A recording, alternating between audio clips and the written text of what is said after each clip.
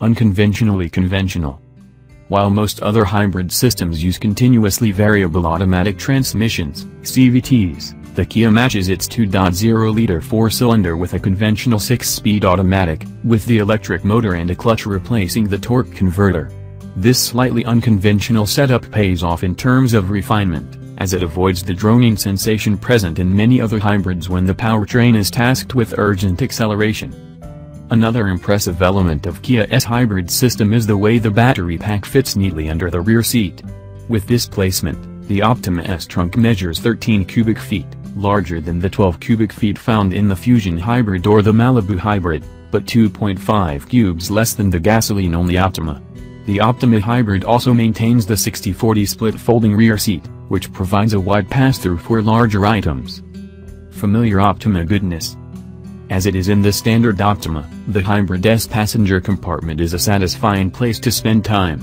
It boasts great fit and finish, an easy-to-use control layout, and comfortable seats front and back. Apple CarPlay and Android Auto connectivity are standard, and options such as a panoramic sunroof, heated leather seats, and a Harman Kardon audio system create a premium vibe.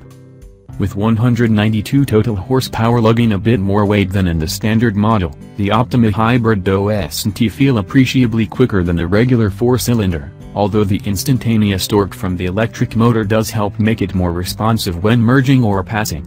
The car's dynamics are mostly unchanged from the standard Optima, with accurate steering, well-controlled body motions, and a quiet cabin.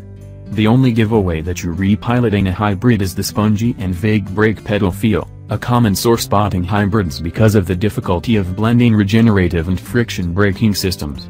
There also are numerous eco-focused menus and displays available in the instrument cluster and dashboard screens for those who are inclined to hypermove their Kias. Among hybrid midsize sedans, the Kia Optima hybrid can claim best-in-class mileage. That honor belongs to the Honda Accord hybrid, which achieves 48 miles per gallon combined compared with the Kia's 42 miles per gallon. The 46 mile per gallon Chevrolet Malibu hybrid also beats the Optima, while others in this class, including the Ford Fusion hybrid and the Hyundai Sonata SE hybrid, the Optima's corporate cousin, tied the Kia in the government testing. You can accuse Kia engineers of not hitting the mark in creating this second-generation Optima hybrid, however.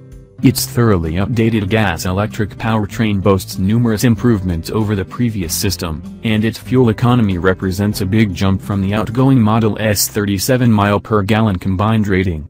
That's thanks to a more efficient 2.0-liter Atkinson-cycle four-cylinder engine that replaces the previous 2.4-liter unit, a slightly higher capacity, 1.6 kWh lithium-ion battery pack, and a more powerful, 50-horsepower electric motor. Fading value equation. Kia's emphasis on value has softened as of late, as evidenced by this hybrid.